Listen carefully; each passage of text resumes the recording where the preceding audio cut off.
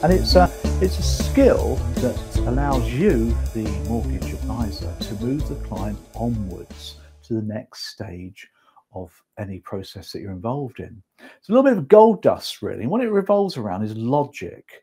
It's using logic as a persuader, as an influencer with clients. And logic's a great way of explaining or influencing people, because people believe in logic. Not everybody, but a lot of people do. And what you do is you use the phrase, do you think it's a logical step to take? Or do you think it makes sense to? Or is it a good logical next part to move on to this? Do you think it makes sense to? It's a great phrase to use if you want to move them onwards. And that's simply the tip.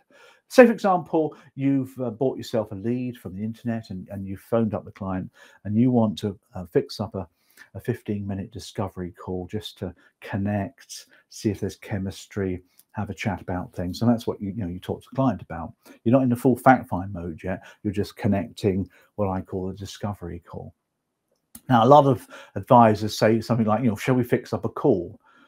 Or should we fix up a Zoom meeting? Or, I've got this appointment or this appointment, which one would be appropriate? That's the alternative close, bit old hat really, that one. But it does work.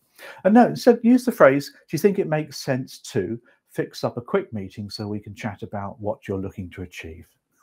Nice one. Yeah, okay, it makes sense, says the client. And that's the point behind it. It's not an awful lot more complex than that, really. It's compelling, it's logical, and it's somewhat hypnotic as well, because you're using influencing skills in order to guide the client along. And there's nothing wrong with that, by the way. If what you do is moral, ethical, good, valuable, useful, helpful, and you're proud of what you do, there is nothing wrong with helping the client to make decisions along their buying process, because they'll go somewhere else if they didn't go with you. So you're just helping them along their buying process. Gone are the days really where we sell things. That's a thing of the past.